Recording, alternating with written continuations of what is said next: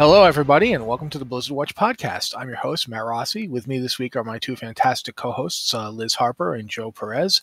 It's the week of American Thanksgiving. It's the 17th anniversary of World of Warcraft. So yeah, lots going on. Let's just kind of get on to it. The Diablo 3 Season 24 was announced. We now know that it's ending on December 25th, and December 5th, my bad, December 25th is Christmas. And then Season 25, we don't know yet when that's starting. Have either of you checked out what Season 25 is going to be? I have not. I think it sounds really cool, but we're going to have to see what it's like in practice. Yeah. Well, what is it? For Joe, I don't know. Yeah. They're basically kind of taking the idea from Diablo 2 of the skull socket items, and they're kind of running with it, because instead of its skulls, it's actually like pieces of the various demon lords, like Diablo or Baal or Andariel or what have you. The four lesser evils will be weapon sockets. They'll be a special socketed legendary thing that you can put in your weapon. The three primes, Diablo, Baal, and Mephisto, will be helmet items. And they're literally pieces of these things' souls. They're like soul fragments, and you get a specific power based on which one you're using. Like Diablo's will give you something involving terror, but we don't know what they are yet, because we do. We do. Cool. I haven't got a chance to see that. Do you want to go for it? Do you need to look it up while I talk some more? Okay. But yeah, it's cool. I just hadn't got a chance. I never got into the PTR this time. I tried downloading it like 4 times and it just wouldn't download for me. I'm not sure what was going on. As it is, I barely got my Diablo install, which is what I'm currently on if you're watching the stream. I barely got my Diablo install to work this time around. But yeah, I'm super excited to get to actually play with this and see what they do and how they end up working. So the thing is with these shards, they're complicated. They're weird things. Each of them has 4 ranks, and they have a unique power, and then they can have random attributes attached to them. Like maybe they have cooldown reduction, maybe they give you plus strength, but that's the extras seem to be randomized. And the bonuses change as you rank them up. So like Baal's Fragment of Destruction, you move unhindered through enemies. Each enemy you pass through will be marked by destruction for 7 seconds. Each marked enemy that dies removes 1 second from one of your skills on cooldown. If the mark of destruction expires before the enemy dies, you lose 2% of your maximum health as damaged. See, they're complicated. They're these big things that are going to make your playstyle like significantly different, which I think is interesting. Yeah, that does sound cool. So let's see. Mephisto, you deal 15% reduced damage while you have 3 or fewer enemies within 25 yards. If more than 3 enemies are within the same distance, you deal 10% increased damage per enemy. Is there a cap on that? It does not say. If there's not a cap on that, that's the Rift gem of choice. Yeah. Man. That could be wild for doing rifts, because you're always pulling as many as possible. And if you did that with some AoE abilities, and like they all have, I'm reading off the initial abilities they have, but they have a special ability that they get at maximum rank. So like the Mephisto one, which I was just reading, at maximum rank, killing an elite enemy pulls all enemies within 40 yards to where the elite died. So that would immediately buff this as high as it could go. Yeah, that's really nice. Diablo's is actually kind of interesting. Your cooldowns are increased by 25%. For every skill on cooldown, you take 12.5% reduced damage and deal 75% increased damage. So, like, your cooldowns are a lot longer, but when you have all of your stuff on cooldown, you are taking a lot less damage and dealing a lot more damage. So you might want to build. You might want to build around that. Try and blow everything up front and get your, if you have a channeled AoE ability, use it then. Yeah, that's interesting. So yeah, I mean, I can go through all of these. The lesser evils, Andariel, every time you deal poison damage to an enemy, you increase your cooldown reduction, movement speed, and damage received. I wonder if that's correct. By 5% for 10 seconds, maximum 10 stacks. So some classes, these are the lesser evil ones. They're a little smaller than the greater. And they're for weapons, yeah. Right. That one, I'll notice that that one doesn't really have a downside. It's just got upsides, which means that they're probably going to be less impactful because of that. I hate using the word impactful, but I don't know what else to say there. Yeah. Asmodan, you deal 25% less damage. When you kill an elite enemy, you spawn a pool of blood that increases the damage non-elite enemies receive by 250% and lasts 7 seconds. Yeah, that would work really well with the Mephisto one, especially the fully buffed one, because you'd pull out, you'd get to the elite at the end or whatever. You'd pull everything on top of him, and then he dies. Oh yeah. And everything's in the 250% extra damage bubble, and you just go to town. Yeah, that could work really well. Belial, reduce the damage of enemies hit by 33% for 5 seconds. Damage you deal is reduced by 50%. I'm not sure how that one works. That may be phrased weirdly. The last one is Duriel. Your critical hit chance is reduced by 15%. Attacks against incapacitated enemies are automatically critical hits. So there's some classes some classes and builds that will work really well for. Yeah, if you've got a stun. Some of these are definitely going to be, that's really interesting. What I like about them is that they're all going to change your play style. Yeah, definitely. It doesn't matter which one you equip, you're going to play differently. And I think that's really interesting in any game is like changes you can make that shake up play style. I'm already thinking of ways to use the ball one. Yeah. Because if you have an ability that does damage to areas around you, you can just run through everything since they can't stop you. And you can just chain, like using a barbarian as an example, I could totally just chain whirlwind and just whirlwind through everybody and do damage to everybody. Someone's going to die from that. So I won't have to risk taking that amount of damage.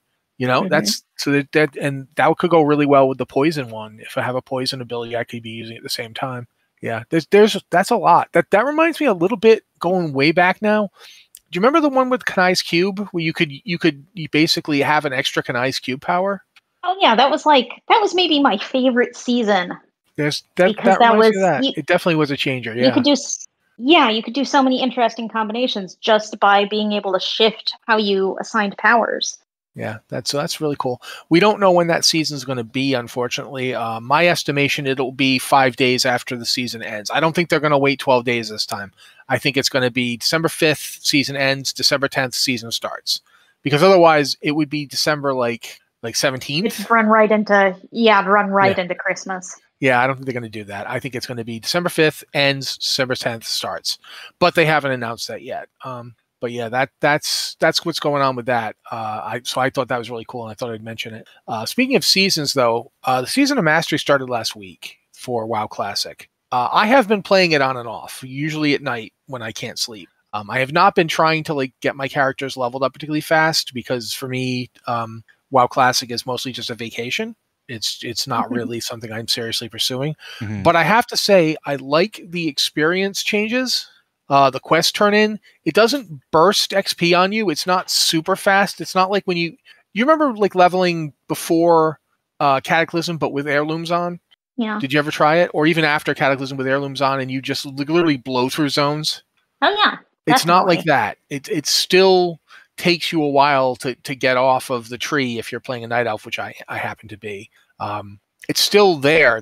You still feel like leveling has consequence, but it is faster and it does feel a little bit better in my opinion. I'm really hoping that they do this again, and I would not be upset if they started adding in season bonuses like Diablo 3 has. But I'm not sure this is going to last a year for people. Like right now, it's not fast enough leveling that I feel like I'm going to do it tomorrow. But I think for people who play WoW Classic a lot, they will be 60. If they're not already, they will be 60 very soon. I'm sure some of them are already 60. I think a year probably was a little generous as far as how long it would take people when people were talking about estimations from, because even back in the day, when we were playing pretty constantly in the old version of Classic, it really wasn't a year to get to 60. People were able to power level up or get through there pretty quickly if they really wanted to. I don't think that they thought that it would take a year to get to 60, but I think that they thought it would take a year, that they could stagger out the releases and do it in a year, and by November of next year everybody would have gotten through it and it would have been satisfying. I think a lot of people are going to just, even with the adjusted raids, I think there's going to be a lot of people sitting around for like a month every time waiting for the next thing to come out. I don't know, but it is something I'm thinking about. And it is something I'm interested to see how it actually balances out. I haven't heard anything about Season of Mastery first yet. Nobody said, hey, we've already rated, Molten Core. Could we have more now? But we'll see what happens when guilds get serious about it. The thing about spacing out content, you can't time content to be for the first people who are going to finish the content. Like, you can't assume that the first people finishing the content are the ones you need to cater towards, if that makes sense. Because you always have those world first people who are going to zoom through things. They love the challenge and they love the race, and that's really fun for them. And they're going to finish everything like immediately. Yeah, and I don't think either of us are saying that either, too. But I think you're right. I think the average is still going to be fairly quick. Like, I think Analuke in chat is saying 8 to 9 days played, which isn't a whole lot, honestly. I mean, but what they're doing here is they've changed the spacing on the phases, and what the phases are all about is basically just raid releases. So it's a different raid release schedule, and they've buffed the raids to some extent. Oh! I also wanted to mention, since I did it, PvP is out right now. They're not waiting for phases 3 and 4. It's all in the game right now. And oh my God, am I terrible at it? Oh my God, have I forgotten how to do old Alterac Valley? Like, it's not the same. The horde spawns in a completely different place. I have no idea what I'm doing. Oh my God. I did it, like, I've been doing PvP as horde. I've been doing it on a Tauren because when in the original World of Warcraft, when I played in vanilla, I PvP'd on a Tauren in original WoW before Burning Crusade came out. And so I wanted to see what it would be like. And what it's like is I die constantly. That is what it is like. It is Matt's dead. Matt barely had time to look at the enemy before he's dead. And in a way, that is exactly how I remember it. Because before my warrior got geared, I was dying constantly. So in a way, it's like almost welcoming. It's like, yeah, I'm dead again. Just like I remember when everyone was always complaining about how OP warriors were. And meanwhile, I was dead constantly. It's like that. So yeah, but it is definitely... It is something to have it early. I think having it now, because when I originally leveled in WoW, their PvP wasn't even in the game yet. Like, I don't remember when they added it. It was if you wanted to PvP in WoW before they added Battlegrounds, you went to Terran Mill.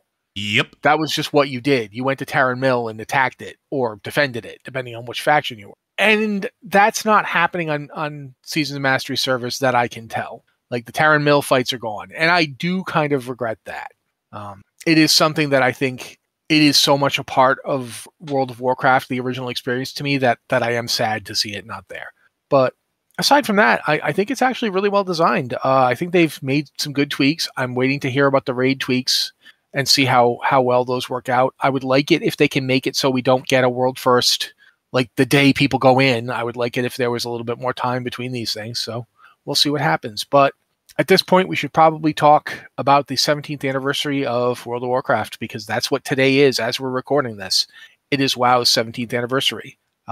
What I wanted to do was ask you guys to each share a story about World of Warcraft. And then if you guys do that, it seems like it's going well, I might share one or I might not.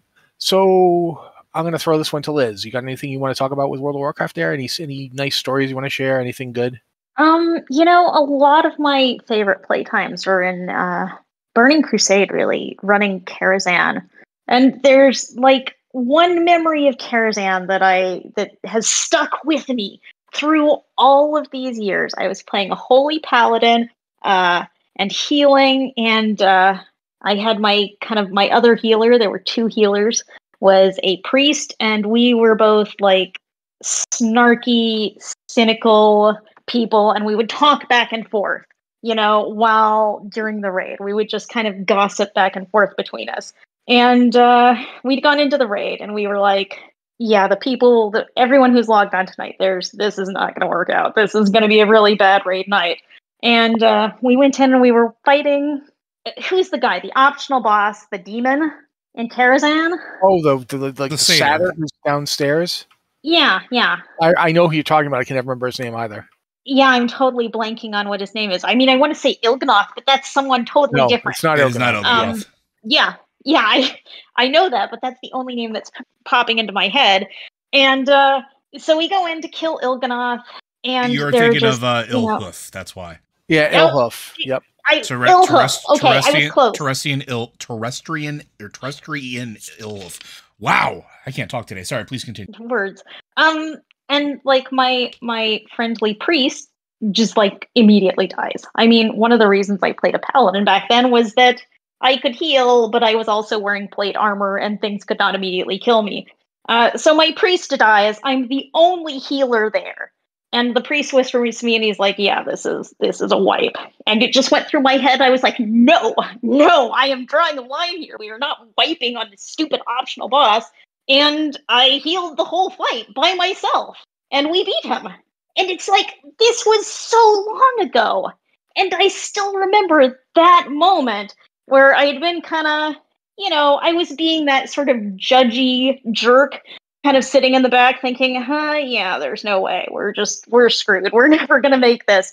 And there was like this one moment when someone else told me, no, we can't do this. And I was like, no, we can do this. We're going to do this. And that was like this sort of catalyzing moment that stuck in my head about just all of the challenges in WoW and, just overcoming them, and not just overcoming them by yourself. Though that does stand out as a moment where I kind of pushed the paladin thing to the limit, because back then paladins were very much single target healers. We did not have an AoE of any kind. Yeah, you had to do a lot of tabbing to heal on a pally. Oh yeah. You had a lot of single target heals, and that was that. Like I knew one pally healer in particular who he did a lot of raid healing. He was like, yeah, if I didn't have frames, this would not be happening, because I literally have to play whack-a-mole. This is me playing whack-a-mole because I got nothing. Yeah, they didn't even have that thing. Like, I don't remember when it was introduced, but it was much later, where you could put a mark on like the tank and then heal other people, and the tank would get a fraction of the heals. Do you guys still have that? Yeah, we have Beacon of Light now. Okay, I don't. Yeah, they didn't have that. We had it back then. Nope, I know so. You didn't have it, because I healed on a pally and a shaman back then. You did not have it. It was really hard. So yeah, it was. I don't know why that stuck with me, but it's just like this sort of moment that really hit me and kind of stuck in my head all of these years. Okay. I couldn't tell you the names of most of the people I raided with, but I remember that moment. Yeah. Okay, Joe. I mean, I got a lot of them. I have a lot of fond memories from classic WoW days. Do you want something heartwarming? Whatever you want to share, dude. You just pick something you want to talk about. Yeah, but I mean, I'm kind of, I have so many stories. So one of the ones that sticks out with me is I had just moved into a brand new apartment. It was the first time I had not been living at home at my parents' house. It was the first time I was out on my own. I was with my long-term girlfriend. We had moved in at the time, and we were pulling. We were raiding, and we were pulling. I want to say it was Nefarian, and about maybe halfway through the fight, I start getting like this. I hear this piercing sound from somewhere in the apartment. I'm like, okay, well, that's weird, but nothing too weird. I'll just kind of move on with it. We wind up getting, this is like our second or third like Nefarian kill, so it's not quite farm yet. We get it down, everything's going in, and all of a sudden I smell smoke, and I'm like, oh, that's bad. So apparently the house that we had the apartment, and we lived in the attic apartment, the smoke detectors up there didn't work. They weren't wired to the entire house or anything like that. But one of our neighbors downstairs had set the house on fire. So here I am in the middle of like everybody getting loot, and we're doing all the DKP stuff. And then I realized that my house is on fire. I should probably leave. To wrangling 3 cats who did not want to leave the apartment, getting them into crates, getting them outside, and waiting for everything to go down. I wound up losing a whole bunch of stuff because the back of the house went up, but that's not the heartwarming part. The heartwarming part is what happened after. So we wound up having to move again and like taking stock of everything we lost. And this is like, again, vanilla days, folks. This is before like we have all these internet communities, before Twitter was really like a big thing, before Discord was ever a thing. Like the people that you made contact with and had been with in game were like, it was a thing. And it was still very much a weird thing for some folks in the world to accept that these people were your friends. So then all of a sudden I get a message because I was an officer. Everybody had my phone number, like from one of the people in the raid. And they're like, "Hey, are you okay?" And I'm like, "No, things are a little shitty." Explain what happened. Like, "Oh, okay. What's your address?" "Okay. Oh, I'm going to be driving through. Don't worry. I'm going to be coming through Buffalo and figured I'd stop in, check in with you, maybe buy you lunch or something. I feel bad." I'm like, "Okay, cool." Give them my address. Person shows up with a truck full of replacement shit. Literally had talked with me for several days, figuring out everything we lost, and took a collection up with the guild and replaced everything. Literally everything we had lost. And it was one of those moments where I was like, "Huh, well, shit, internet friends are real friends, aren't they?" But yeah, that was one of those things. Like, it was just because when you were in vanilla and you were with the guild, and this one I'd been with this guild for a while, long while, everybody just took care of each other. Like, it was one of those things that, like, it seems so second nature now, but yeah, it was just one of those things. It made me feel good. So, all right. Do you guys feel like that's enough, or do you want to hear one of mine? You're the host. You decide. Well, yeah, I just want to know your opinion. I'm always going to want to hear vanilla. Liz? Yeah, go for it. I want to know. This is a story I've told a few times. It's not a vanilla story. It's actually a BC story, but it's the same people I played with in vanilla. So we were doing Karazhan, the same dungeon Liz was just talking about.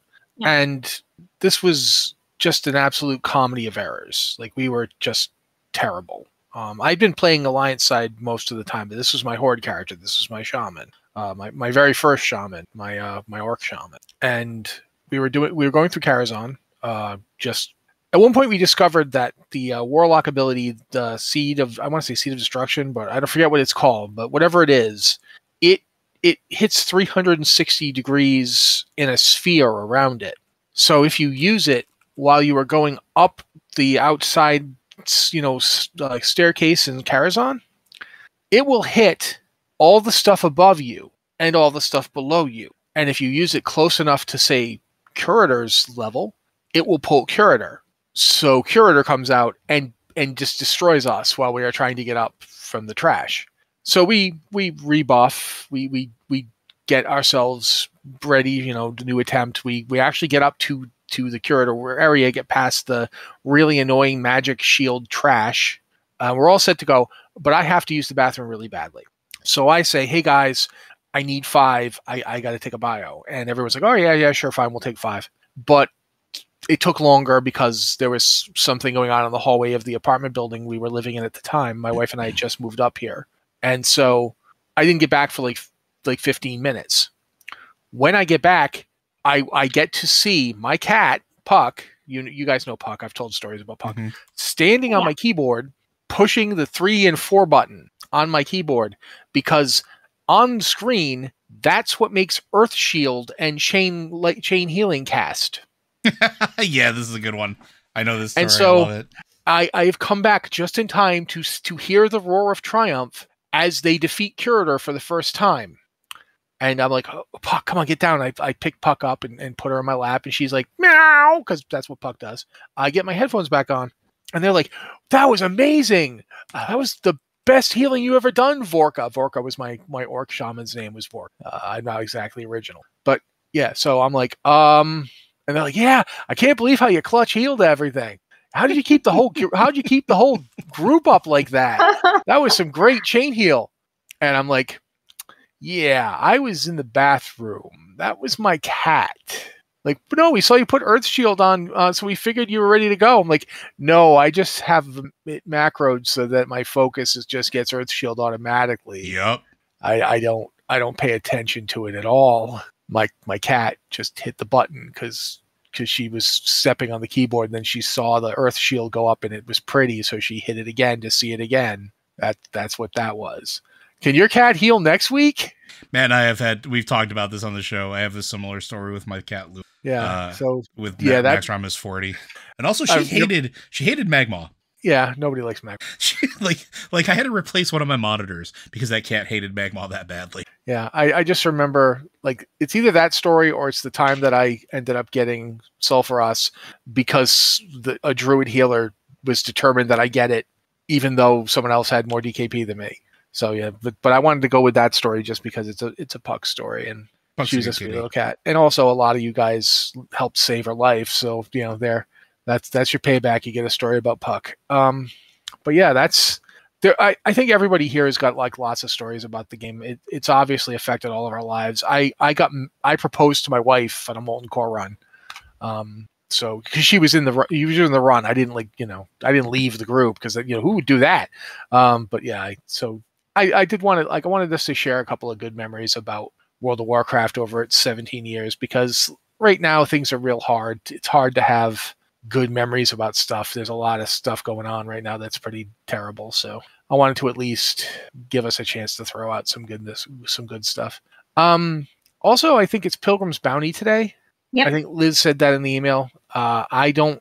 Aside from there's a Night Fae critter shape, like one of the forms you can turn into is from eating a turkey. You can turn into a turkey now. Yeah, you go into, if you're a Night Fae and you go to the Pilgrim's Bounty table and you eat, you learn how to critter shape into a turkey. So you consume the turkey and you become the turkey. Some would say I'm already a turkey, but I have such a love-hate relationship with critter shape. Yeah, well, as a shaman, it's like, what? Well, no, I love critter shape. I think they're hilarious, but they're all tiny. So you can be a squirrel, or right now I'm a corgi. I would absolutely 100% be a turkey at this point, but you can only use it in rest areas. You cannot use it out in the world or in raid. Well, you can use it when you hit that button for the emergency. No, that's gone now. The emergency button is there. But there's critter shape and wild shape. When you are not in a rest area, critter shape goes away, and it's wild shape because of hitboxes or because of they don't want people abusing it in like PvP or something like that. I don't remember the exact reason why, but like I found this out the hard way. I was all excited. I went and got the corgi one, and I'm like, I show up to raid, and I'm like, hey guys, watch this, and I push my button, and I'm like, I'm a huge dinosaur, and I'm like, wait a minute, what? And then I found that out, and I'm like, aw, that's sad. So I would totally be a turkey. I would show up to raid content this week as a turkey, but I can't be a turkey. I can only do it in rest areas. Which makes me sad. Give us free critter shape. Do it. Hashtag free critter shape. Look, if you're really worried about the size thing, then let him turn into a really big turkey. Yeah, make it a big turkey. Yeah, easy fix. Although it does remind me of the greatest screenshot I think my wife ever took in WoW. And this is a raid story, so I'm going to tell this one because it's relevant with Pilgrim's Bounty. So with Pilgrim's Bounty, you get those wands that you can turn people into a turkey. And so during Legion, raids would just run around and just randomly turn people into a turkey because he was bored. And it was during the thing where it was that week when you did the Zero quest and you would get to that cinematic scene where Zero would take you into space and you'd be floating there. So my wife plays a Shadow Priest. That's her main. So she was a turkey. She didn't realize she was a turkey in shadow form in this cutscene. And so she took a screenshot of it, and it literally just is a caption of "Thanks, raids." And it was the most hilarious thing I've ever seen because it was a shadow form turkey, like just staring angrily at Zira. And it was like, if that's not a mood, I don't know what is. Sorry. It just was relevant with Pilgrim's Bounty. I love that stupid wand. It means I'm going to have to run around turning people into a turkey. Yeah, it's coming. No, well, that's a good raid night experiment. Yeah. I remember that's a Halloween one story. We're going to move on and talk about the 9.2 data mining. I don't want to get too spoilery, so we're not going to talk about specifics. There's some things we can talk about because it's just blatant. People are going crazy with them. Yeah. Both Anduin and the Jailer are raid bosses in the new raid. I don't think that should be a surprise to anybody. I think it was pretty obvious that was going to happen. They specifically said Anduin in the teaser they did. Yeah, and I think everybody is pretty much expecting the Jailer to be there. One detail I can give out there that I also don't think is a spoiler is that he's going to be casting Defile. Yeah. So get ready for Defile to come back, everybody. Everybody's I know you favorite. missed it. I love having to explain it to a whole generation that never experienced it in the first place. Yeah. Oh boy. I will, however, also say that there's one other fight I will spoil slightly, although, again, I don't think it's a particular surprise. There's a fight that's being called Lords of Dread. It's a 2 Dreadlord fight. It's the ones that you saw in the Korthia lead up. I think it's Mal'Ganis I can't remember the female one's name. Yeah, but it's her. but it's 2 Dreadlords. So yeah, there's going to be a Dreadlord fight. Yay! I don't know, but the tier sets have all been data mined. Not going to talk too much about it so far. I actually kind of like the warrior set because it looks like a steward. So basically, warriors get to be Owlbros. But people don't seem to be all as happy about him as I am. I like the warrior one. There was a problem with the warlock one, and I remember when I first saw it, I immediately said to my wife, "Yeah, that's not good." And to their credit, Blizz was like, "Yeah, you're right. That's totally not the way this should look. We're definitely going to fix that." And I think that there's a reason to do so. But some of the stuff that Liz put here in her email responding to let us know what was coming in is the thing I like is the adding mouse over targeting and click casting, which we were just talking about healing in vanilla and BC. Mouse over targeting and click casting is something people almost constantly get add-ons to do because it's very useful, and I'm interested to see how it works when they bring it in, if they're just going to be bringing in the functionality that we see in so many add-ons or how they're going to establish it. The only thing that worries me about that is how that's going to break. Yeah, probably. I mean, right now most of my healing is mouse over, and I do it with macros instead of an add-on. So it's not. So we'll see how that goes. I mean, but it's 2021. Why is this not already part of the game? Why do I have to write macros for each of my spells? This is a simple one. This should be an easy one. Well, I think it's because there's players like me who I'm not going to lie. If they make that the default and there's no way to turn it off, I will probably stop healing. Well, I personally do not like click casting. I mean, I do not click cast. I mouse over cast. Mouse over with hotkeys. But that's what I mean. If they make mouse over like the default and there's no way to turn that off, I might be done healing. Like my brain is programmed to do the other way because I've been doing it for so long that I don't think I can. But I mean, it's nice that they're putting it in there. I doubt they'll go in and change, the auto. They're not going to change the defaults. I really doubt that. But bringing this in as an option. Yeah, even if they make it something where it's set to default that way, I'm positive there will be a click off box because to do too much would be writing too much new stuff to make it work. Sure. Yeah, I don't think they're going to do that. But, it is interesting to see that that's something they're finally bringing in. There's still small things happening, and we're 17 years in and there's still stuff like this being brought in. There's still spell animations being changed. So I'm kind of interested in that. I'm trying to think. Don't want to do any spoilers. Anything else you think we should talk about before we move on? Just the standard disclaimer that with patch 9.2 being data mined to all get out right now, take anything you see out there with a grain of salt, because as we've mentioned multiple times on this podcast, things can change, will change, and you cannot really be assured of what will make it to live until it is actually live. So grain of salt on a lot of that stuff. And if you are testing any of the 9.2 stuff, make sure you give constructive feedback through the normal feedback means, because that just helps makes everybody experience much better. Liz, I will note that it's not live on the PTR yet. The client is out there and they're data mining from it, but it's not. The PTR is not live.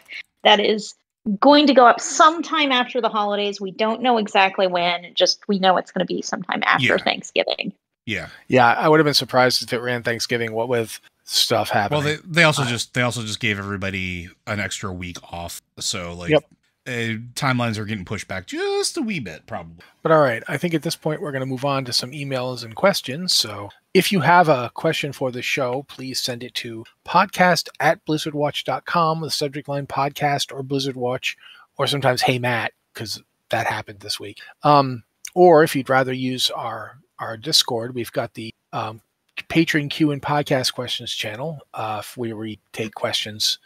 We tend to go there first because patrons keep the bills paid and all that, and we're going to talk more about that later.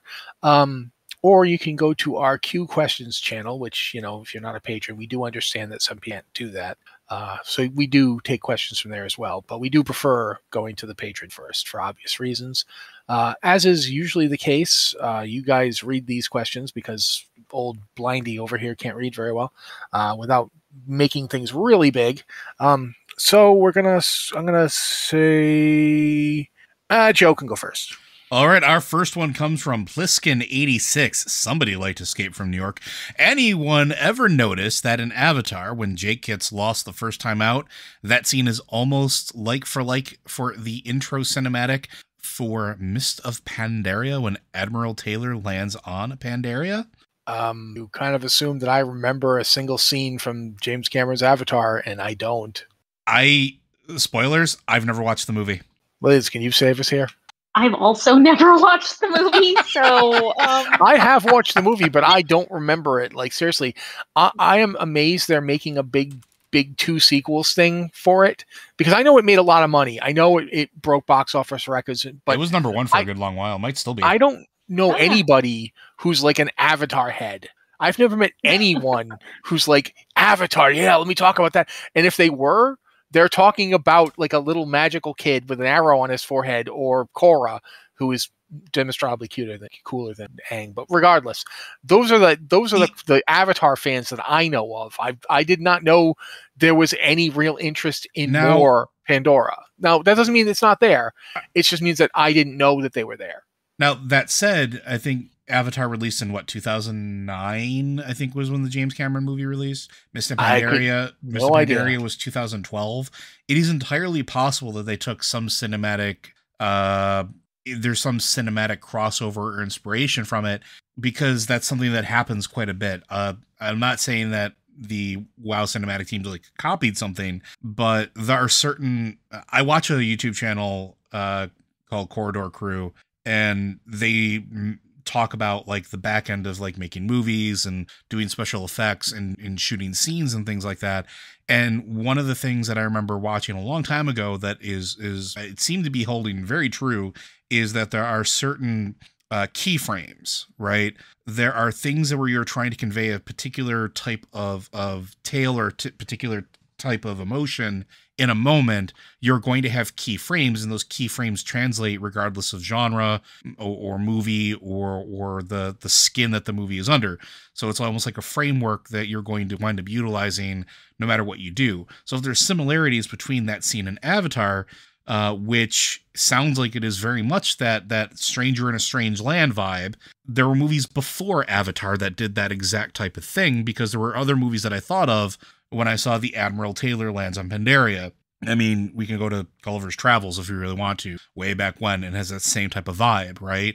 It's that Stranger in a Strange Land vibe, getting lost, not knowing where you are, and being confronted with something that to you, or from the lens of that individual character, is so new and foreign, despite the fact that you are the foreigner coming into that land. It's a very classic cliche video or movie cinematic trope, right? It's that way for a reason. So if there's similarities between it, not terribly surprised at all. No, there certainly could be. I'm not qualified to talk about it, and I felt kind of bad. I honestly cannot remember a thing about Avatar except for the villain. That's just straight up, because he's real good at being evil. That guy does evil extremely well. All I remember is somebody telling me it was Fern Gully, and I just never went to go watch it. So yeah. Which is your mistake, because Fern Gully was amazing. I loved I watched Fern Gully. I just never went to go watch Avatar, because I was like, I know Fern Gully. Okay, I can wait on this. Now, if someone told me that they were making a big budget, spectacular Fern Gully, I'd go see it just to see what happened. Like, that was my hipster phase, 2009. Nah, I had to be cool and edgy. But regardless, okay, I guess we're going to move on. So, Liz? Okay, next question. Hello, wonderful watchers. LD Sloth coming at you today with a fun question for the podcast. You wake up tomorrow with the knowledge, skill, ability, and motivation. Motivation is always the tricky one. To build something from WoW in Minecraft, and you can do it perfectly. You know every measurement of everything. What are you building? Do you want to answer it first? Or do you want one of us to?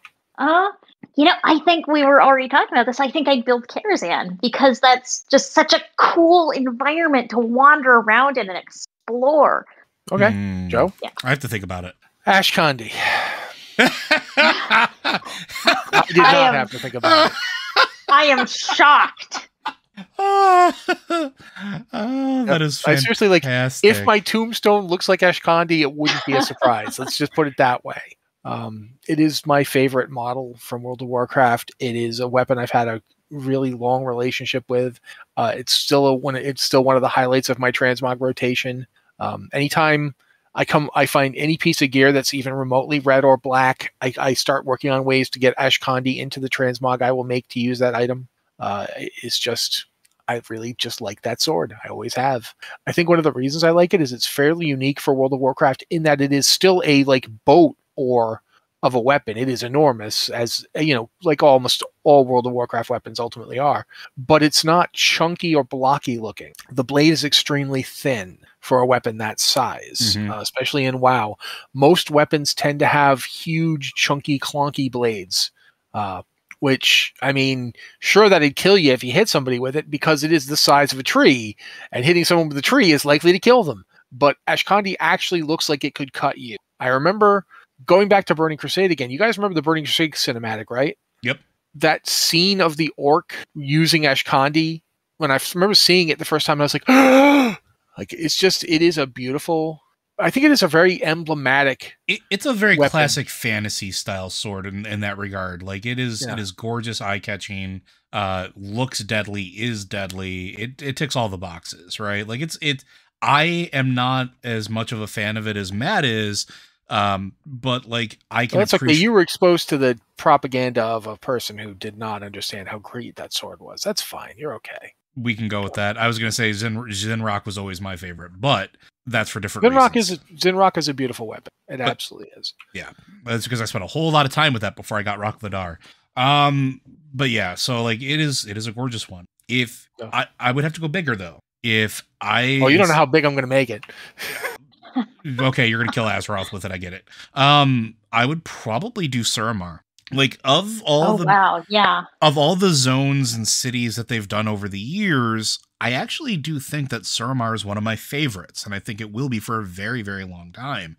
It feels like a metropolis. It feels like a city. It feels like a living, wonderful, breathing place, and they did a very good job in it. And this is.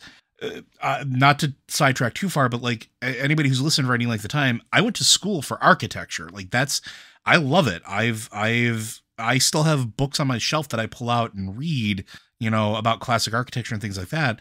Suramar ticks a lot of those boxes for me in a fantasy context with how you develop a fantasy city. And like, that's always been a thing for me. Is ever since I've been playing D&D, ever since I tried to design my own set pieces for tabletop and everything like that, Suramar is that place for me. So much so that I've been slowly over the course of like a few years ripping the 3D files out of the game so that I can maybe try to smooth out, repair, and print Suramar for tabletop, because I'm going to do this at some point, dang nabbit. But it is an absolutely 100% gorgeous city.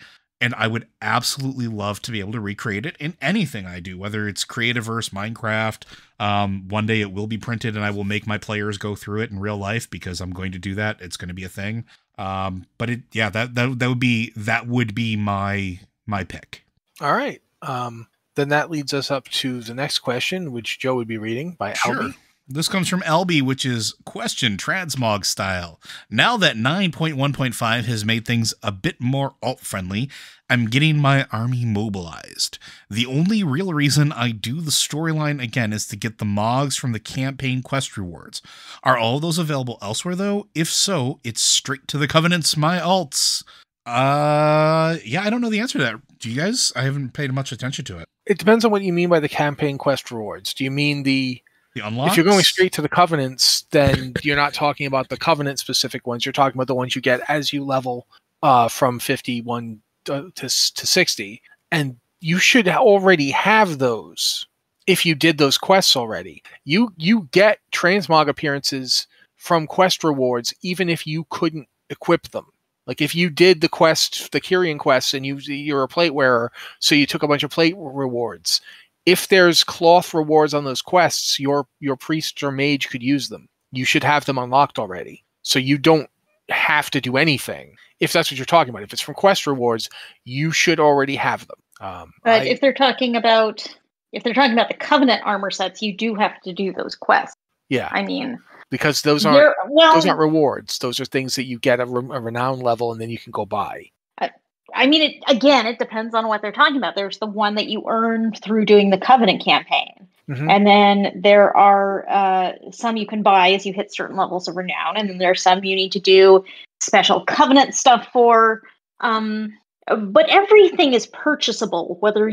All of the covenant armor is purchasable in some ways, even if for some reason you got your armor, you went through the covenant campaign and you got your armor set, and for some reason you've lost a piece or you deleted a piece because you thought you didn't need it anymore. You can buy those. I wonder if they'll open that up like they've done with some other stuff though in the past. Like I remember there were some transmog items where you like had to choose between stuff on old quests, and some of those things are not available anymore, and they just made it available. I wonder if they'll lessen that up as well. I'm pretty sure that it will be there if you're talking about stuff that you get from quests, because he said campaign quest rewards. If you mean that, I am positive that you should have them. Like if there's a cloth and a leather and a mail and a plate reward, you should have all of them unlocked. That's how quests are supposed to work. It should. I don't know if that. I'm not sure if that's how it is with the covenant stuff. Yeah, the covenant stuff, I don't think it is. Like if it's a covenant reward, I think because of the way the covenants are set up, it doesn't work that way. But like campaign stuff, it should be. But through the covenant campaign quest, you aren't given an option of which items to get. They give you an item as a quest reward, but you don't have a choice between like plate and cloth and leather. There's just a plate reward because you're a plate wearer. Yeah, but that still should unlock all the other ones because it does the choosing for you. That's the way it works. If you do older quests that are not like that, that's how that works. Like if you take your paladin through and do quests right now at like level 4, you'll get the plate reward, but you'll unlock the other ones. That's supposedly how the system works. My problem is that I don't level a lot of other classes, so I'm not 100% on this. The other thing is that I'm pretty sure there's no way to skip the Covenant campaign. I suppose you don't have to do it. You could just ignore it and get renown and stuff for this Covenant elsewhere, but I don't think you can. There's not a skip where you can jump to the end. Yeah, if you're talking about the Covenant story specifically, you pick a Covenant and you kind of have to do their story. I mean, you can just not do it and never get anywhere, but if you're actually trying to advance renown, you have to do it. Again, if you're talking about the leveling between like 51 and 60 before you pick a Covenant, you can absolutely skip that. You could just go and do the Threads of Fate thing or what have you. Or you could even, I think if you've done the Covenant on your main, you can pick a Covenant immediately now. Isn't that how that works? Like you can, as long as you've played through the story once, you can just go in and say, okay, I'm going to do Threads of Fate, and I'm going to join Vinthier. I'm going to join this. I'm going to join that. That's what I did with my honor. Yeah. Oh yeah. So I would get on those characters and see like if they can already equip those looks. That would be what I would do. Like if you've got a cloth wearer, go and check and see if they've got the cloth stuff already, and so forth. Because I don't level anybody. I haven't leveled anybody yet who can't wear plate. So I kind of can't really address this. I know how it's supposed to work for straight up quest rewards, but I can't tell you for sure. So one point of order there is that if you're looking for, say, a Vinthier look, and you've leveled a plate wearing Vinthier, and now you're playing a cloth wearing Vinthier, and you want the cloth look, you have to be Vinthier to transmog into Vinthier gear. Even if you have it unlocked, you have to be the right Covenant to transmog into that. Okay. I think we've covered it then. Mm-hmm. Cool. So who read that? Joe read that one. So now I guess this next one is you, Liz. This is one I also don't have an answer for. Question for the podcast: why no Blizzard StarCraft movie? And I do not see a name on this one. No, there wasn't a name. I don't know if that's supposed to be a movie or not. Now that I look at it. I'm looking at it. I think it's why no Blizzard StarCraft more. Yeah. So I mean that's a very good question. So I could tell you that they could probably give you a million reasons why. StarCraft was very popular, still is very popular as a competitive esport elsewhere in the world, but are RTSs where game companies are going to be dumping their time. We talked about this before on the podcast. Months ago now. We had a question about RTSs in general and why isn't there a Warcraft 4? And it's sort of the same thing. Like, is there a market for? I think there is, but does Blizzard at the end of the day, or Activision Blizzard, have the research that their money people need to say, yes, go ahead and do this thing? Because that's what it boils down to, right? That's why Riot made Valorant, because first-person shooters were coming back into style. First-person competitive team-based shooters with superpowers. That was a thing that, now they wanted to capitalize on. Before Overwatch, Apex Legends, there's games telling you that this will work. But where are the major RTSs that are capturing people's minds and hearts? Now, that's not to say, like, if they were to release StarCraft 3 that people wouldn't lose their mind over it. I think they would, but also I think they also have to figure out where the story goes from where they left it at the end of StarCraft 2, which was a pretty finite story ending, because I think they were under the realization that they wouldn't be coming back here anytime soon. And if they were to do something more StarCraft related, do you make an RTS or do you go in a completely different direction using the IP? Which, don't forget, they thought about doing that a long time ago with Nova, and then just didn't. And Nova turned into the first-person shooter-based idea that eventually evolved into Titan, which then eventually evolved into Overwatch. So, like, it's not that it's done. It's just that I don't think they know what they want to do with it yet. And I think that's really the problem. I'm going to remind you that, like, back in 2019, when there were, like, just before BlizzCon 2019, there were a whole bunch of stories about what was going to be at BlizzCon 19. And one of the stories was about a project called Mars. Mm-hmm. And Mars was apparently supposed to be a first-person Overwatch game, or using the Overwatch engine, but StarCraft. Yeah, like a revisiting of Nova. Yeah, and that was in development, and it got canceled for Overwatch 2. Like, that is one of the things that supposedly, according to the news stories at the time, that was in development. They were working on it. They'd actually had internal builds of it. One person left Blizzard and then immediately posted stories saying, yeah, this was something I was working on, and now it's gone. So they have apparently taken up StarCraft several times now, and it keeps not happening. I just had a thought based off of what you just said. With something that might be coming out in the very near future, and one of the things that I think might push that to maybe get taken back up again would be to see how the new Metroid Prime is received when it comes out, because it's still in development. We've been hearing about it now. It's gone through a bunch of trouble and stuff like that, but it's very anticipated. It's highly anticipated. And it is very much a game in that same type of genre. It's a first-person adventure shooter. And if that does well, they might look at it and say, hey, a sci-fi first-person adventure shooter is the rage right now. Why don't we dust off this Mars? Why don't we dust off Nova and see what we can do with it and use the StarCraft IP? Because there's still stories that they can tell there. There's still things that they could do. I just think they need the right impetus to do it. Did you mean Metroid Dread, or do you mean another Metroid Prime? No, Metroid Prime. They announced Metroid Prime 4 a long time ago. It's been in development hell for a while, and it's actually like they've scrapped teams, scrapped builds, started over from scratch.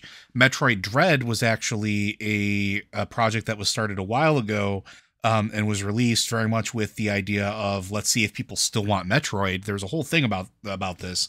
And it did really, really well. Like, Metroid Dread is a fantastic game, and it showed that people still want Metroid content.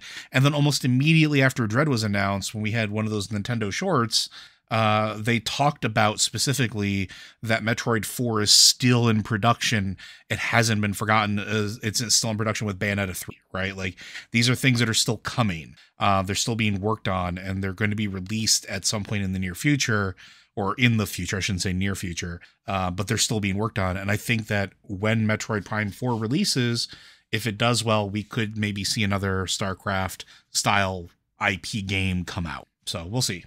That's my 2 cents. But yeah, I think about basically the easy answer to this is reasons.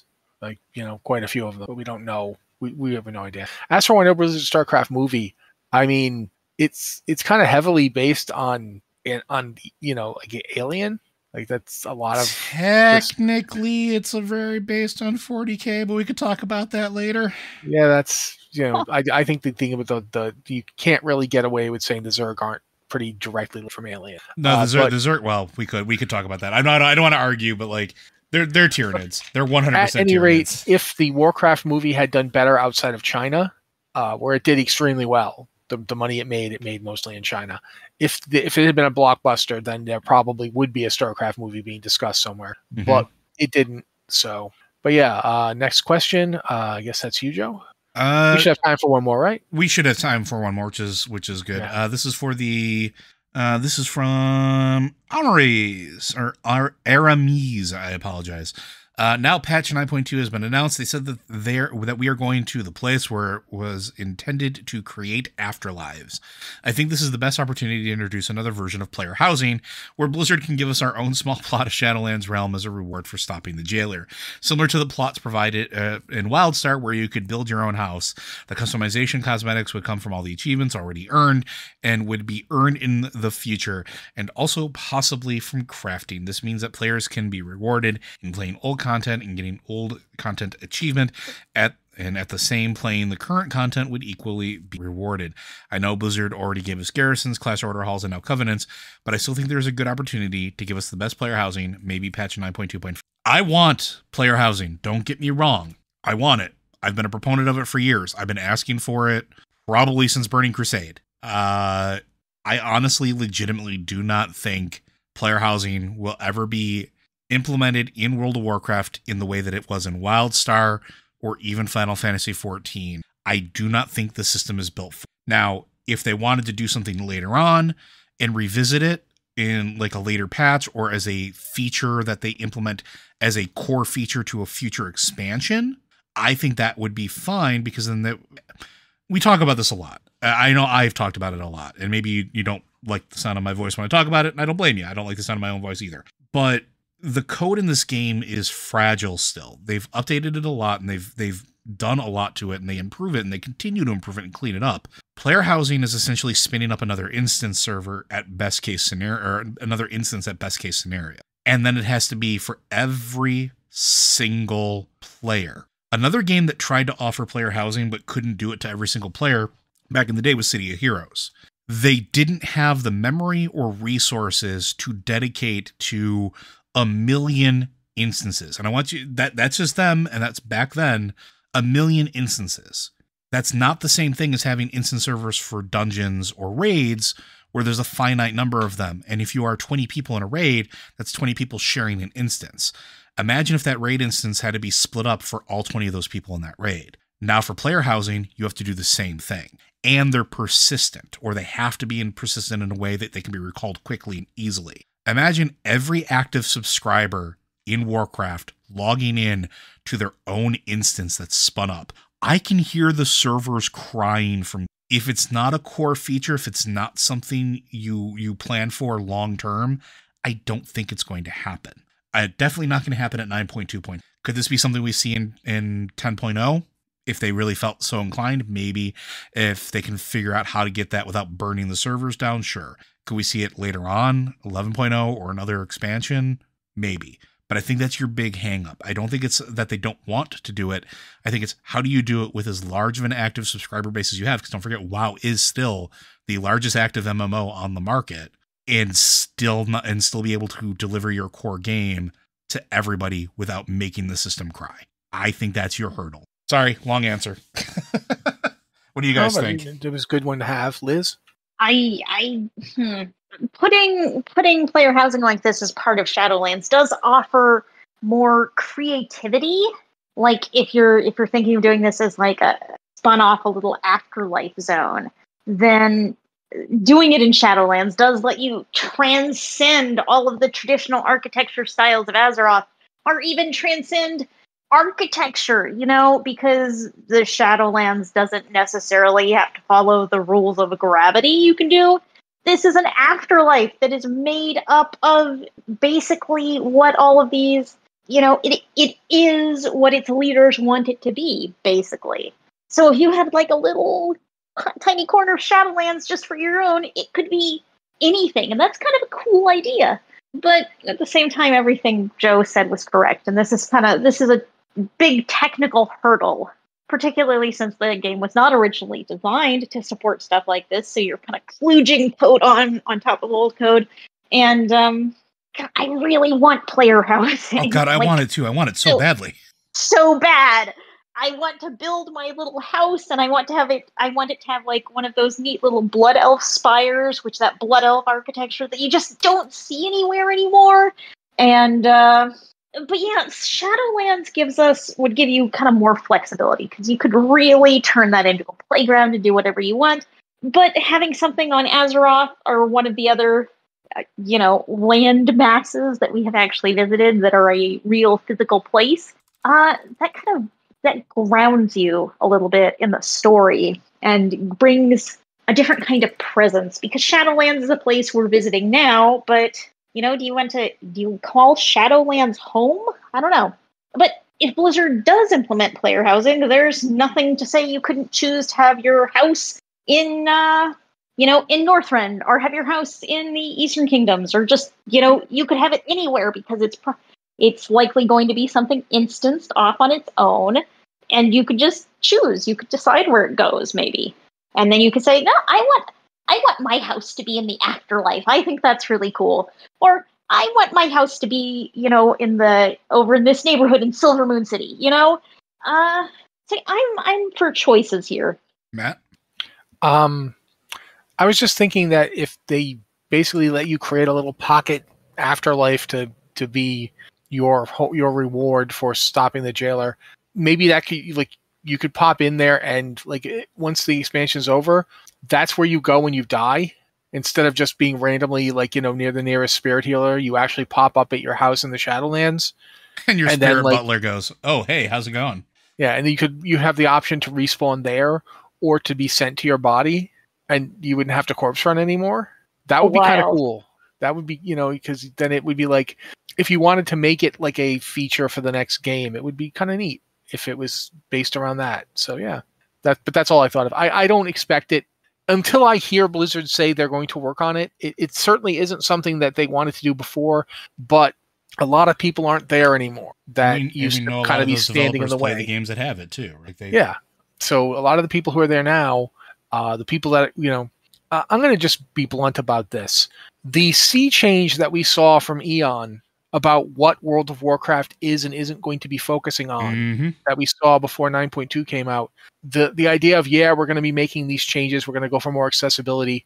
There were certain people who absolutely hated that idea, and those people aren't there anymore. So I am more optimistic that we might actually get player housing, but it's still not something I necessarily absolutely expect. Also, I don't want it rushed. Not at all. Yeah, I definitely don't want it to be bad. If we're going to do this after 17 years, it would be nice if it was good. But yeah, definitely not something I'm expecting or holding my breath on, but I would like it if they did it.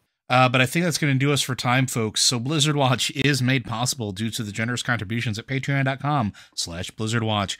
Your continued support means this podcast site and community is able to thrive and grow. Blizzard Watch supporters enjoy exclusive benefits like early access to the podcast, a better chance at having your question answered on our podcast or the queue, and an ads-free site experience. Before I talk about anything, Liz, did you want to talk about the possible Patreon thing, or do you want to wait? Well, I can talk about it a little bit. Next week, we are going to be starting kind of a pledge drive for Patreon. And, it's not going to be much. We're going to be reminding y'all a little more frequently that we are indeed supported by Patreon. And particularly these podcasts, which have no advertising in them, these are here because of your support and no other reason. They're here because you support us and you like listening to them, and that's why we do podcasts. That's how we do podcasts. But we're going to start kind of a bigger push next week, and I also I have hopes we might have some new merch, but that may happen, that may not happen, if you wanted to support us in that way. So next week, we'll be talking about that a little more.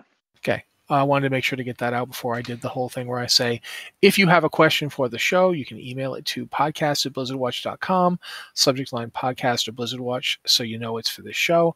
Or you can hit us up on Discord. We have the Patron Q and Podcast Questions channel for Patreon supporters. And we've got the Q Questions channel if you can't be a Patreon supporter. But being a Patreon supporter is really helpful because, as Liz and Joe have said in the past, this podcast and all of our other podcasts, we have Lore Watch and Tavern Watch, they're all supported by Patreon. And if we don't get that support, eventually we just can't keep doing them. It's, it's something that we do because you guys make it possible. Before I log out, though, before we all go away and do other things, I did want to say that we here at Blizzard Watch support the workers at Activision Blizzard and their struggle for a more inclusive and safer workplace. Go team. We definitely want you guys to have a safer, better workplace. If you're listening, Mr. Kodak, resigning is not a problem. You should just do it. Don't think about it. Just do it. But this has been the Blizzard Watch podcast. Thank you guys so much for being here with us, and we'll see you next week.